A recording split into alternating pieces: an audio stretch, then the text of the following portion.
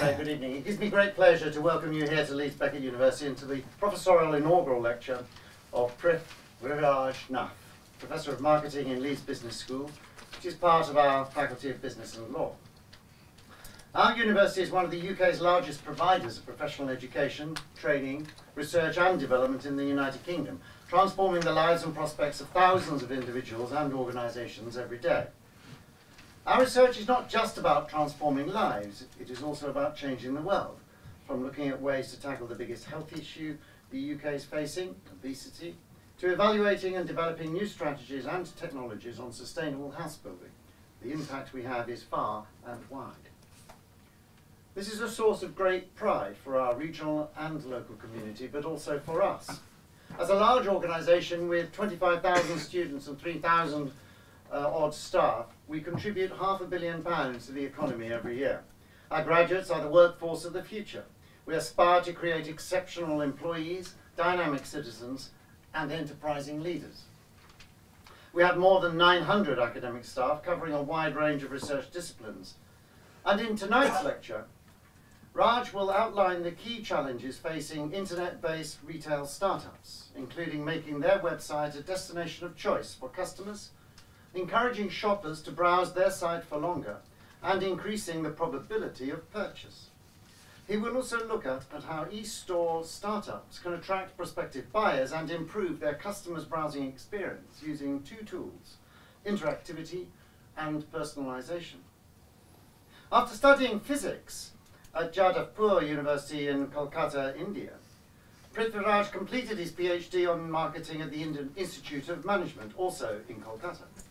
He was assistant professor in marketing at Xavier School of Management in Jamshedpur, India, before moving to the UK to work at the University of Nottingham. In 2010, he was appointed associate professor in marketing at Norwich Business School at the University of East Anglia. And he joined us here at Leeds Beckett University in March 2015 as professor of marketing. And he also serves as associate director of the Retail Institute, which is the UK's only academic research centre which leads the consumer experience of the future in retail, food and packaging. In his current role, Professor Nath is involved in several industry-based projects and leads research on the theme of consumers of the future. He particularly wants to understand how consumers make buying decisions in an online retail context. His current research centres on the use of big data and digital marketing with a focus on the retail and banking industries. Ladies and gentlemen, it is my very great pleasure to now invite Professor Raj Nath to present his professorial inaugural lecture, What Makes Customers Click and Buy from a New Market to e-Store. Over to you. Yeah, thank you. Thank you, Professor Slade, for such a nice introduction. Now, before I begin,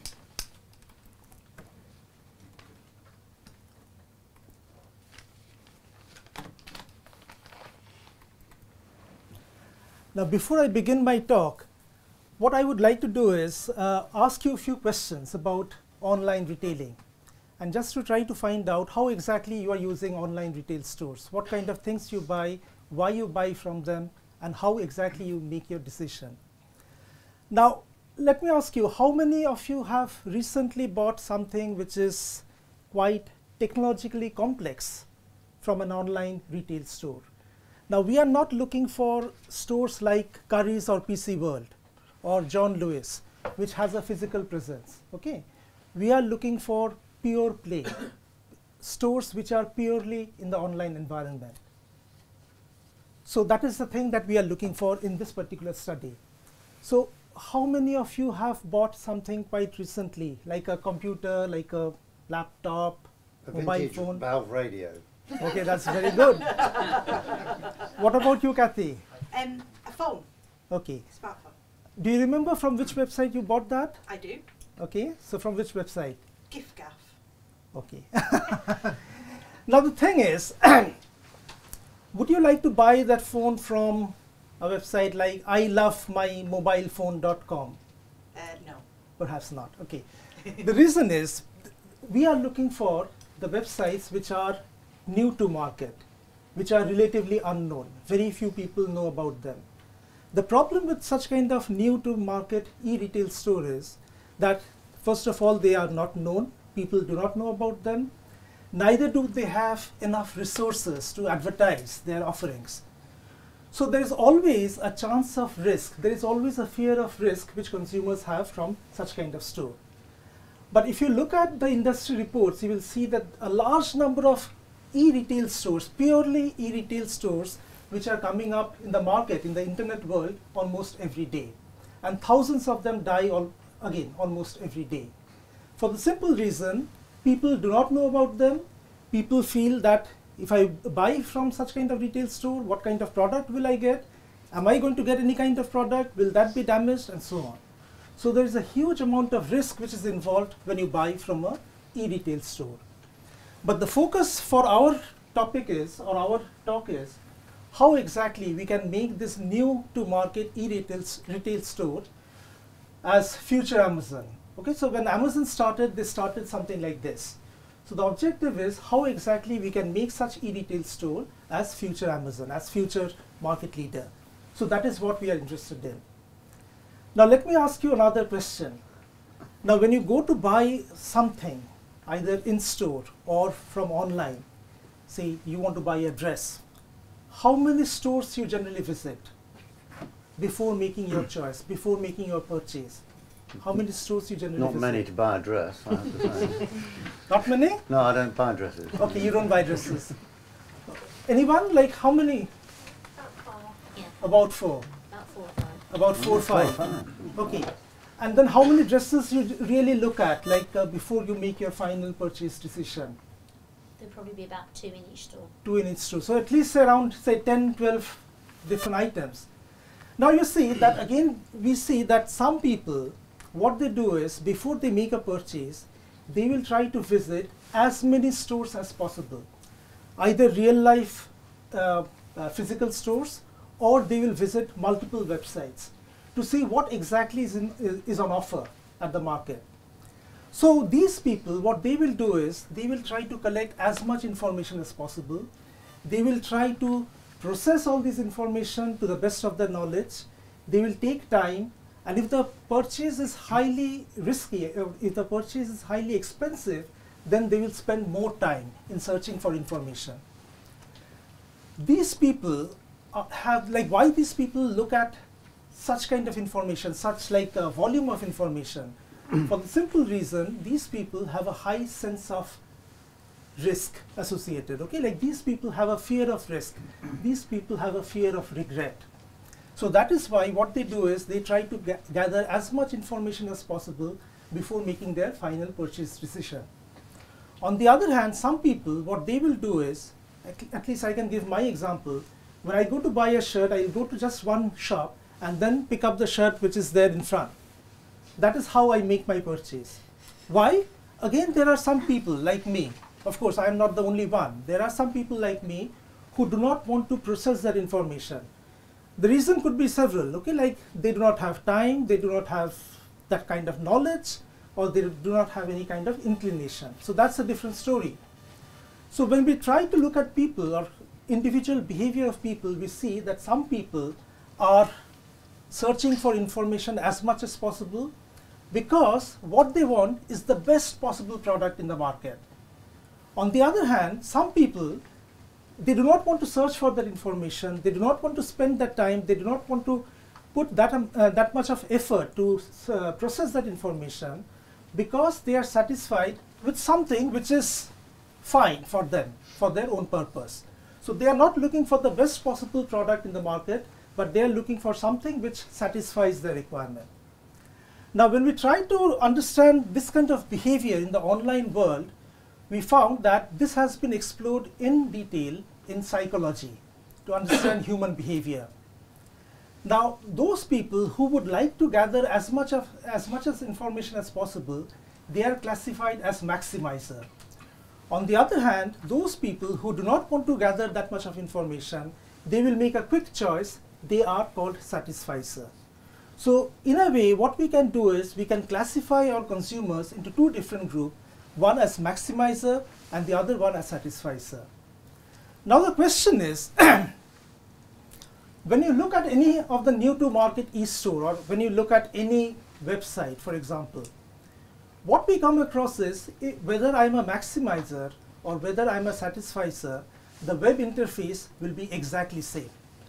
So when a maximizer goes to a website, say you go to John Lewis website, you will face similar kind of website, similar kind of interface. On the other hand, when a satisficer goes to the website, again they will interact with the similar kind of web interface.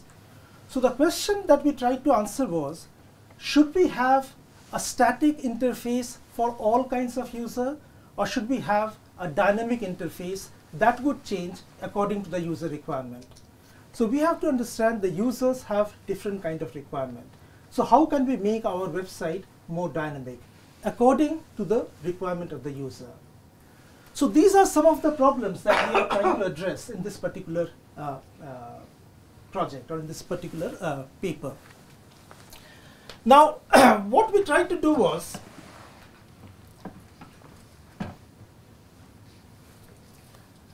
now before you start any research project, of course you have to look at literature, you have to find out what has been done before, how people have addressed this kind of a problem.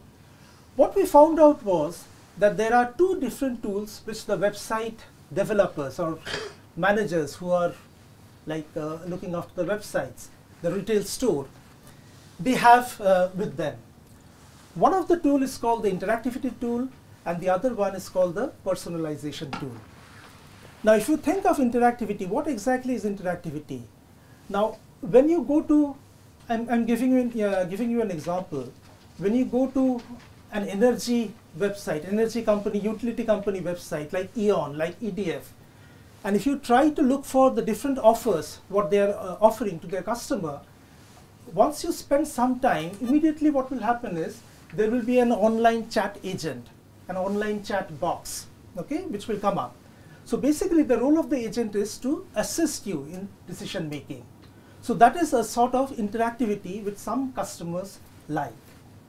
On the other hand, some customers, so that is an example of interactivity.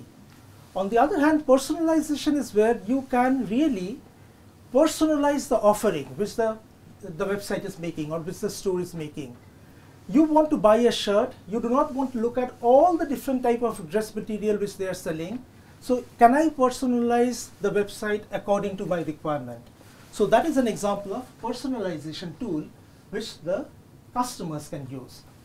So basically speaking, when we think about the websites, they have two different tools, interactivity and personalization. So the objective of this study was, can we play around with interactivity and personalization in such a way so that we can make our websites more attractive, we can make our websites more user-friendly, and make our websites suitable for different kind of users. And as I said, we are looking for two different users. One is called the maximizer and the other one is called the satisficer. How do we make the website more dynamic? By using these two different tools. Now, if you look at the framework that we try to use, now trust is always a very, very important thing in any kind of online business. Still we see almost every day in BBC that there are incidents where customer details are stolen. So customer name, their credit card details, their information, everything is stolen and it goes to a third party. It is sold somewhere. So trust is always a very, very big issue. The other thing is something which is called the decision satisfaction. Now those of you who are in marketing, we always talk about how do we satisfy our customer. So satisfaction is a very, very big important concept in marketing. But the whole problem with satisfaction is when you look at or when you try to understand satisfaction, most of the studies on satisfaction, what they have done is they have tried to understand the post-purchase satisfaction. So you make a purchase, you buy a product, you make a purchase, you use the product, and then you say whether you are satisfied or not. So that has been the traditional way of understanding satisfaction. But the problem with these new to market e-retailer is rarely someone will go and buy the product on the first visit, right? So you come across a new website, you go to the website, you search for different offers which they are making, you like some of the offers.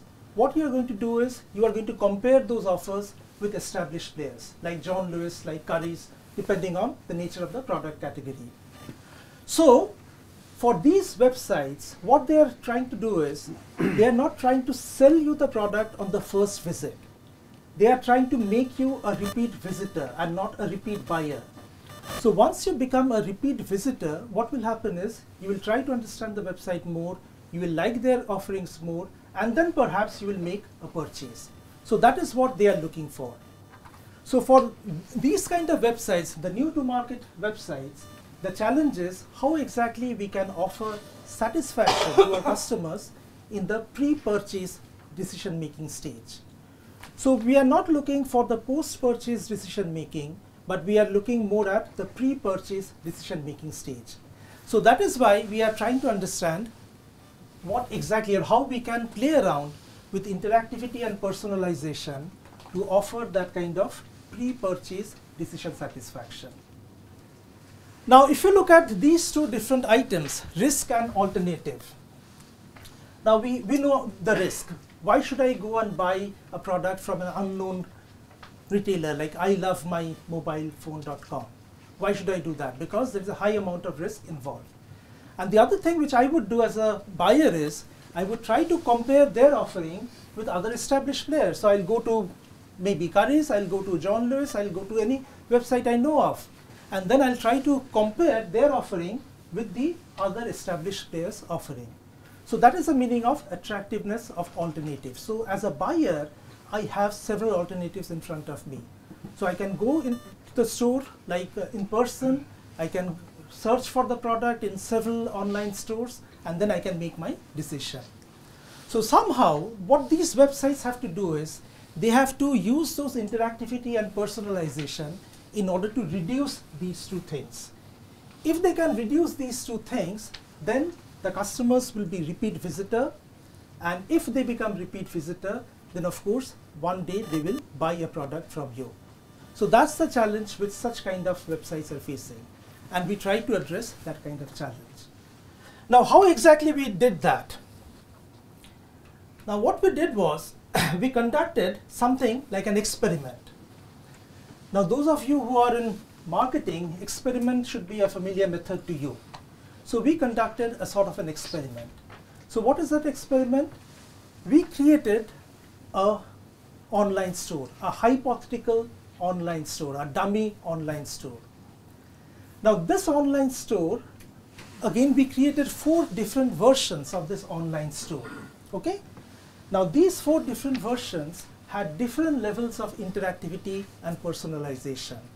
I will explain to you how exactly we manipulated those interactivity and personalization tool, but these websites, these 4 versions of the website had different levels of interactivity and personalization. And what we did was, we chose or we designed a website which was selling laptop computer, because our target population was student of our university, and laptop computer is a product which students use almost every day. So we thought of to design a website which is selling laptop computer. And the way we positioned the study was, like as I said, this is a hypothetical store, okay? Like the students or the participants in that experiment did not know that this is a hypothetical store. The way we positioned the study was that this is a new to market e-retail store, which is targeting specifically to student population. And then they are selling laptop computers. And they are selling these laptop computers at a slightly cheaper rate than the established rates which are there in the market. So what we did was, we went through all the major players selling laptop in the UK market at that point in time, found out the major brands that they are selling, found out the prices at which they were selling those laptops, and then we manipulated all of them in our design of the website so that our website was selling laptop computers to students at a slightly cheaper rate, so that it becomes attractive to the student. And as I said, the way we positioned the study was that it's a new website which is coming into the market, set up by 2 entrepreneurs targeting the student population, and then they are doing a market testing to find out whether it can satisfy the student requirement or not. And then this was our website. Okay, so this is a screenshot of our website. We call the website as Laptop Madness. Now to conduct the study, what we did was we got some funding from our university. Okay, so we used that funding and then we contacted a web developer who developed a website like this. But we gave them the specification. We told them how exactly the interactivity and the personalization have to be manipulated. Now, if you look at the websites, what we did was we chose all the established brands.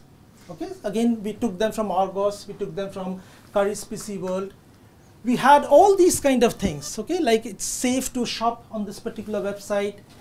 We had all those kind of things like wish list, my account, and then return policy. If the product is damaged, what will happen, how exactly to return the product. And we did everything which a real life web store does.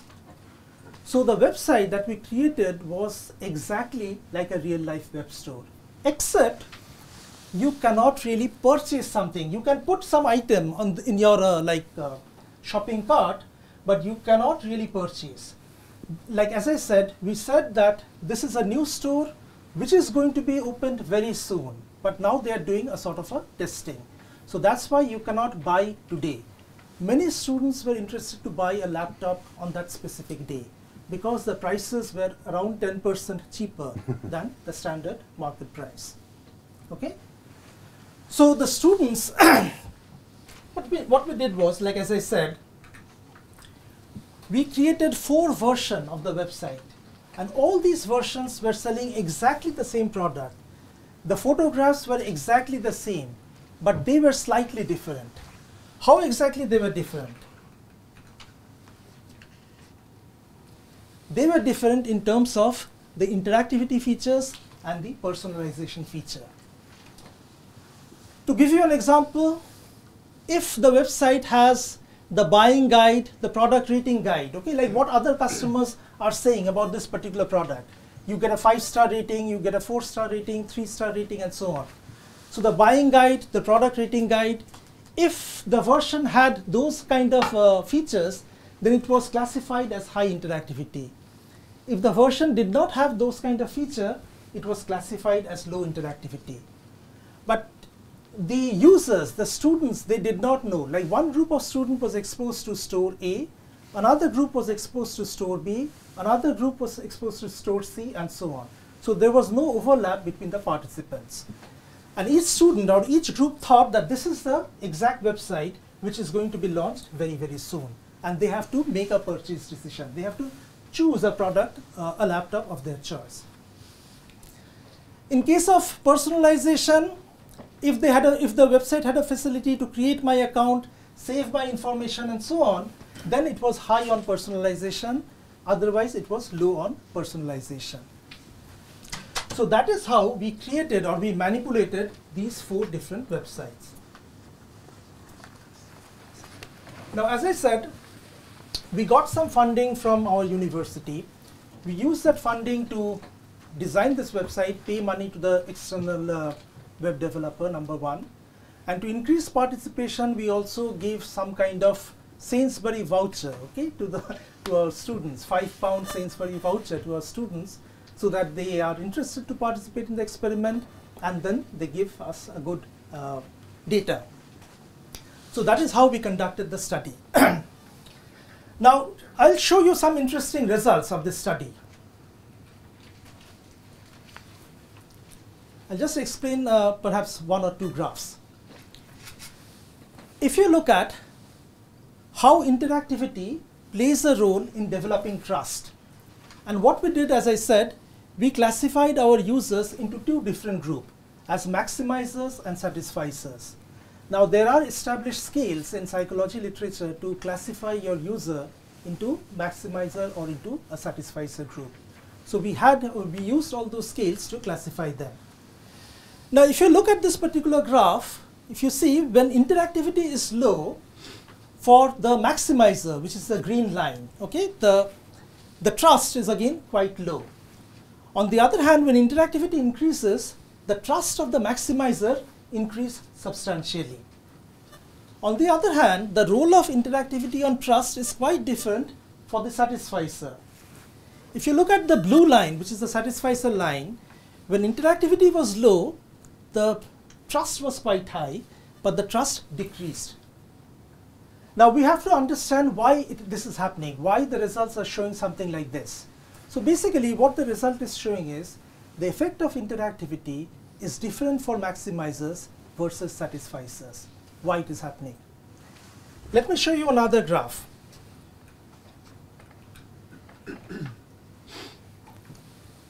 On decision satisfaction. Okay, again the blue line, the green line is the maximizer.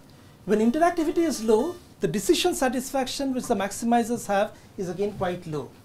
And when interactivity increases, the decision satisfaction for the maximizer increases. Yeah. On the other hand, the trend for the satisficer is something like this. So we see both the interactivity and personalization is increasing the satisfaction for the maximizer, but it is decreasing it for the satisficer. So if you remember what I told earlier, that when we go to a website, when we visit any website, whether I am a maximizer or whether I am a satisficer, I will come across the same interface. So the question that we tried to answer was, should we have a static interface for everyone, or should we have a dynamic interface depending on the user requirement? So that is the question that we tried to answer.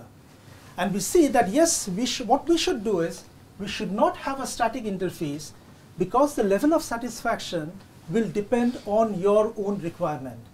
If you are a maximizer, like as I told you earlier, maximizer will try to search for as much information as possible so that he does not make a wrong choice. Now what happens if there is high level of interactivity? Like the example which I gave you earlier, that when you go to Eon website, you will come across a search box, an online chat agent with whom you can interact. You can clarify your doubts. So these maximizers would love such kind of interactivity. They would love to get as much information as possible so that they do not make a wrong choice. They have always that fear in their own mind that I am making a wrong choice. There is something else in the market which is offering me a better value for money. So Tracy is nodding her head. So perhaps she is a maximizer anyway. So, so you see, such kind of people would love that interactivity. On the other hand, if you look at the satisficer, the blue line, their level of satisfaction decreases when you give more and more information to them. Now the problem with satisficer, as I told you, first of all, perhaps they do not have enough time. Second, perhaps they do not have enough knowledge. If you think of a product like this, laptop computer, maybe we are all users of laptop computers, but we do not know exactly what is going on inside. What exactly is RAM, what exactly is ROM, all the technical details of a laptop purchase making, decision making. So for the satisficer, they do not want all this technical detail. They want to understand whether this will satisfy my requirement or not. So they do not want a plethora of information, they do not want that kind of interactivity, but they want to narrow down their choice, right? So the more interactivity you give to them, they will become confused. We have something called information overload, right? So this is an example of information overload. So if you give more and more information to a satisficer, then he will feel that I am like overburdened with information. And what he will do is, next day he won't come to your website. He will go to another website. So we see that this finding has tremendous application for any website, whether it's a new to market website or whether it is an established player. The advantage with established player is they always have a chance, they have a physical store or they have an established brand name, so people do not feel that amount of risk by purchasing from them. On the other hand, for the new to market e-store, as we said earlier, somehow they have to reduce that risk component, somehow they have to reduce that attractiveness of alternative component and so on. So it becomes extremely critical for them to know how to use interactivity and personalization. Now, when we were looking at all these, when we were trying to theorize like why interactivity and personalization has different effect on different user, we also tried to find out some kind of analogy with other fields of literature. Now we found something quite interesting from one of the psychology papers, which talks about the Greek mythical king called Sisyphus. Are you familiar with Sisyphus? Right? So Sisyphus, again, I am not very sure about his story, but as far as I know, he was a Greek king. And then he was cursed by the god for doing something wrong.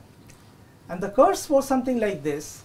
Every day morning, he had to carry a big boulder on his shoulder and climb up a hill. By the time he reaches the top of the hill, that was almost evening, and because of the curse, the boulder rolled down, and that happened every day. So that was his curse. He had to take the boulder every day and climb up a mountain. Now the same thing is happening with the maximizers as well. Say for example, you go to Eon today, you try to understand as much as possible, you get all go through the finer details of their offer. You get your information and then you decide, okay, perhaps I will come back tomorrow and then I'll make my energy purchase. But when you come back tomorrow, if you're a maximizer, you will feel in your mind, perhaps there may be some additional information which has been uploaded on the website. So what you will do is, you will again go through from the scratch. You will start again collecting information, and that you will do almost every day.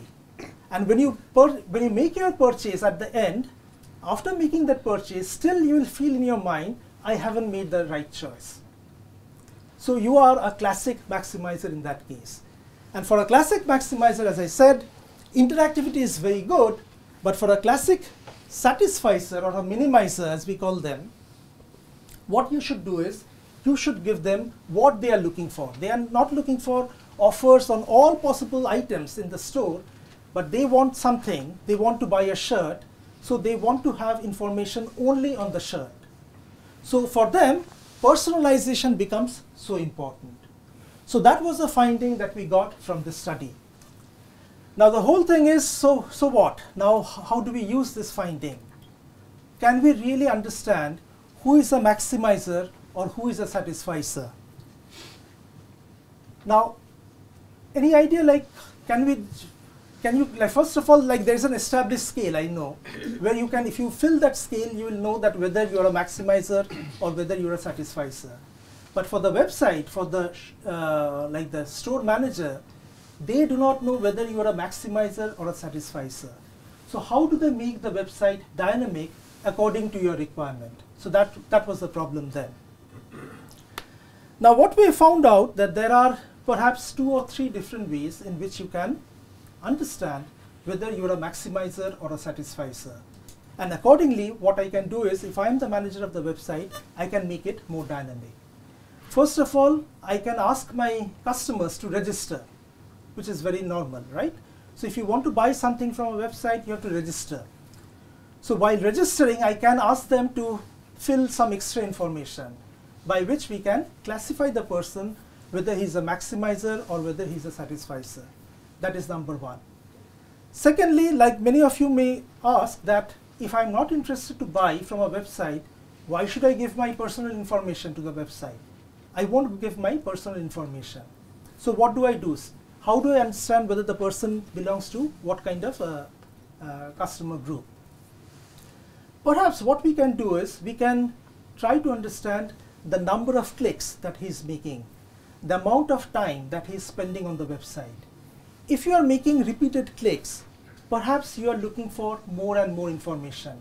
You want to clarify your doubts. Then you will be classified as a maximizer.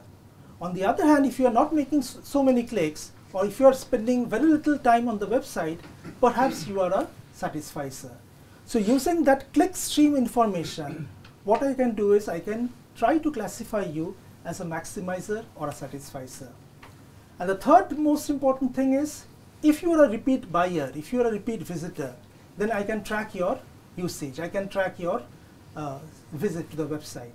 So using that visit information, I can understand whether you're a maximizer or a satisficer. And then accordingly, I can have 2 different interfaces. One for the maximizers, one for the satisficers. So for the maximizers, what I'll do is I will try to give them as much interactivity tools as possible. So some of those interactivity tools I have shown you earlier.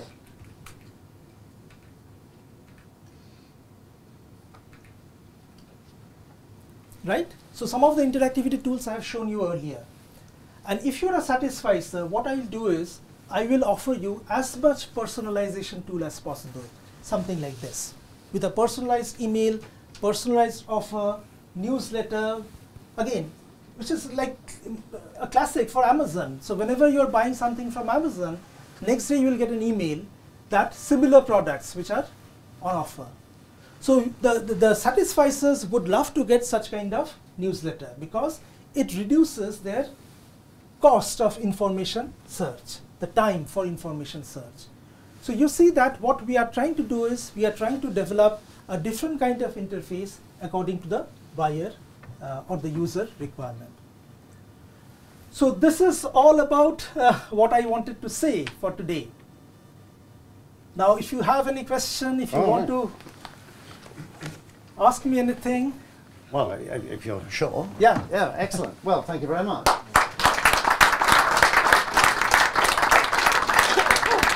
Well, thank you for that. There's some interesting stuff there. I sort of heard little mutters throughout the audience, and you're going along, following my click trails and working out who I am, and getting me to register and all those sorts of things. And everyone was thinking, bloody hell, how much do they know about me? But we know, of course, they know a lot, don't we? But thanks for that, Nath. Now, we've got one or two questions here. I'll take three, and there are three hands, and then get nothing. Chris first. Just a couple of things, right. What's the breakdown of populations between maximisers and satisficers? In our population, we had around 60% as maximizer and around 40% as satisficer. And do you think, just to follow up, do you think different kinds of websites? So, for instance, I think I would be, if it was fly fishing, I think yeah. There's other words for that, Chris. There are. I think I would be a maximizer. Okay. But if it was buying a shirt, maybe. So do people switch? Yes, it would depend on the nature of the product category that you are searching for. You have given a correct example. So what you have to do is your propensity to maximize will go up when the value of the product increases. Either the monetary value of the product increases or the utility of the product increases, utility that can satisfy your requirement. So the more it becomes important to you, the more time, the more effort that you are going to put. So it will depend on the nature of the product category. Thank you. Okay, we take both of these and then can answer them in one go. Okay. Okay. Oh, right. Okay. So it's a development to that question actually, which is that I think it's very obvious and clear that you could be one type of purchaser or another if you were buying energy. But if I went to, for example, the John Lewis website, then depending on what the product was, I could be a maximizer or satisficer. So doesn't that make it really difficult for the website to customize towards my behavior? That's a very good question. But as I told him earlier, that your propensity to maximize will go up as the value of the product increases. Okay, so this kind of finding will be more useful for products or for websites which are selling high value products. Okay, say for example you want to buy a car, then what you would do is you would try to get as much information as possible through the product literature, number one. Then you will go to different websites to collect information, online reviews for instance, what others are saying about the car. You will talk to some users of that particular brand of car. So you will try to minimize your risk. So such kind of finding, as I said, will make more sense for websites which are selling high value product and not exactly a shirt. Okay. Over there. Yes, Raj, I'm just wondering whether there's an assumption in what you've been doing about the information set that the satisficer and maximizer have at the beginning of your experiment, because it could be that they might display, for example, maximizing behavior even though they're satisficers because they don't know much about the product. Yes, that's very important. Yeah. So that is why what we did was, because our target population was student, okay, so we chose a product which the students can really understand. And that is why we chose laptop computers, which they know of. Okay, they are using it every day. The problem is if I choose a product which the students do not use, or your target group of customers do not use, so if you do not have any idea about the product, then of course you will become a maximizer. You will try to know as much as possible before you make your first purchase. So that is why we chose a product which makes sense for them. No, sorry, the lady in front of you, and I'll come to you after. It's all right, you were just in line. I'm a maximiser, I hate myself. I understood that. I know that I'm risk averse. Is the internet, and I'm sure it is, sophisticated enough that if I'm defined as a maximiser by a website, then other companies, for example insurance companies, can see, well, she's obviously risk averse and a worrier. Are they likely to target with advertising within that space? Yeah, if that information is shared between websites, then of course, if you are classified as a maximizer, and if that, like as I said, if that information is shared between websites, then they can come up with an offering which will suit your requirement. Yeah, which will be targeted to you. Right, so that can be done quite easily by sharing information, by tracking the clickstream information, the clickstream data, the number of clicks that you make, the amount of time you spend, the number of web pages you visit, which can be easily tracked. Okay, and then we can offer you, like as a retailer, customized things. So you can be easily targeted. So I mean, you talked about the two groups. I was wondering whether there was any kind of middle ground for other groups. Like, for example, I would say I would be a maximizer until if I found something that I liked, then straight away that would be it. So are there any other classifications which might make it a little bit more complicated? Yeah, you could do that. Like, you could play around with the groupings. Okay, that's not a problem. But as I said, your propensity to maximize or satisfies will depend on the nature of the product that you're buying. And if the product becomes extremely important for you, or you are in a hurry, you have to buy something today, you have to make a decision today, then perhaps you'll show a different kind of inclination. On the other hand, if the product is not so important to you, like buying a shirt, buying a toothpaste, when you go to buy a toothpaste, who will search for information? Who will read all the information which is there on the pack? Okay, you will buy it on a habit. So every time you buy Colgate, next time you go to the shop, you buy Colgate without even looking at the information. So you see, it will depend on the nature of the product category. So we cannot really generalize, but as I said, these results make more sense for websites which are selling high value items.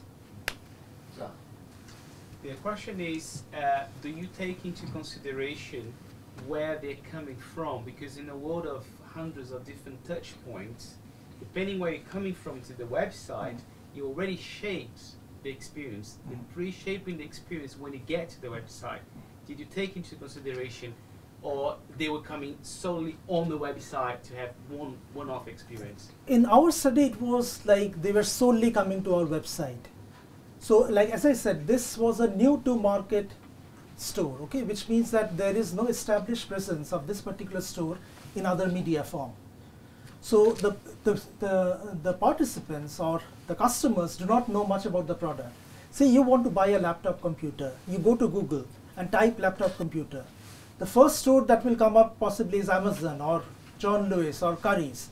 But later on, like towards the end of that particular page, you will come across many other stores which you do not know of. So you want to find out, okay, like this is what John Lewis is offering me. I want to buy a Sony laptop, this is what they're offering me. Let me try out some unknown website to see what exactly they are offering me if I want to buy a Sony laptop. So that is how you come across to this website. So in that case, you're talking about unknown websites or new websites? But a new website takes longer to index. Yes, unknown. See, unknown website means something which you do not know of. Okay. Okay, you do not know of like your colleague may know of it, but you do not know of it. Okay, so that is an unknown website to you. Like the example which I gave, you search for laptop computers in Google, and the retailer which comes and say towards the bottom of the page, and you click on that particular website. So that becomes an unknown website to you. But you want to find out what exactly they have on offer. Just the last one, promise. In terms of return on investment and a return on marketing investment, is there any study saying that maximize or satisfies gives the more return or less return So in terms of making copies and investing Very time interesting question. and the metrics that we want to have. I haven't come across, but definitely that is something that I can do in future. Okay, like to find out. That's a very good idea. So the return on marketing from different customer groups. That could be an extension. Indeed. Oops, so in the middle there. Thanks. I think that probably most people in the room would say that they're a combination of the two. And I think that the situation would depend on the stage of the purchase journey that you're at. Yeah. So, for example, I bought some electric guitars for a couple of my children for Christmas. I didn't know which one they wanted. My 7-year-old said he wanted a white electric guitar, so I looked for a white electric guitars. So during that process, there was a maximisation. I wanted to find out, get the right one that wasn't going to fall to bits. Once I'd chosen, then it's just satisfied. So it's like, okay, where can I get that guitar? And I don't care as long as it looks like a proper site and that it's got some good reviews for the site. Yeah. So that first process was looking for the product, and once you've got the product, you understand the product, you want that product, it's just where to get it from. Yeah, it's fine. Like, so before you make that choice, okay, like when you are searching for a white guitar, white electric guitar, so you type that keyword white electric guitar, and again there are hundreds of websites selling white electric guitar. Then you go to one website, and then you try to understand what exactly they are selling by a white electric guitar, the size of the guitar, and I don't know what the specifications of guitar are. So you are trying to get as much information as possible at the first stage of your decision-making process. Then you are correct, then you are a maximizer. But once you make that, once you have processed that information, perhaps at a later stage, now you have made some short list of brands. That these are the shortlisted brands which I want to buy. Then you act as a satisficer. That's correct. Like that can happen. So basically, again, the problem will remain as it is. That at the beginning, if I'm a website selling electric guitars, at the beginning, what I should do is I should give you as much information as possible. I would like to make my website as much interactive as possible. But once I have seen that you have shortlisted 2 or 3 different brands, perhaps you have put them on your say shopping cart, and tomorrow you will come back and then make a final choice. And then what I'll do is I'll dynamically change my website design. So next day when you come to my website again, then I will give you only those information about the 3 shortlisted guitars. So if I can understand you that at what stage you are in, then I can really play around with all those tools to make it more effective for you. Then sure, the thing to do would be for the website to offer that choice. So white electric guitars, do you want to know more? Click here. Yes, yes. Or do you want to go straight to purchase? Yeah. So if you are an experienced guitar user, for instance, then of course you don't require so much of information. You have used this particular brand of guitar before, and I want to buy this brand. I am not bothered about anything else. So why should I search for information? Then you become a satisficer. You know what exactly you're looking for. So accordingly, I can customize the the design characteristic. That is what we are trying to say. Okay. Yeah. So, You talked about registration being the way to sort of work out which different group you're in. Have you got any examples of sort of questions you could ask during registration? Yeah. The questions are like this. When you watch TV, do you continuously flick your channels? If you are strongly agree, so we have a 1 to 7 scale. If you say that I strongly agree that whenever I watch TV, I continuously change my channel, then you are a maximizer. Because you have always a fear that something better, some other program might be happening in some other channel. over experience. So again, there is another question, that when you make a choice, when you buy something, do you have a sense of regret? Strongly agree versus strongly disagree. So if you strongly agree, then it indicates that you are a maximizer. So there are established ways to find out or to classify you as a user into one of these groups. Okay, right. So apart from your next lecture, where you will tell us where to invest our money, what's next on the horizon for you? Because this has given you a lot of information, which seemingly deceptively simple information, but from which one can glean obviously quite a lot when one understands the psychological profiling the understanding about the psychology of choice and human beings' reactions to things. So, what's next? What will you do next? Yeah, so basically like the experiment which I discussed was more like a behavioral experiment, okay, what you show. The next step would be to use the hard data or the objective data, which is the clickstream data, and then I can try to correlate between the results together. So what exactly the clickstream data is saying and what exactly the experiments are saying. Is there a correlation between them? That would be a next step. But he has given me a very good Has he? idea as well. Well, thank you very much, everybody, for coming. It's been a great pleasure to welcome you here. Some familiar faces, some unfamiliar faces, and thank you very much, Thank you. Raj, for your presentation, and thank you all for all the questions. Thank you.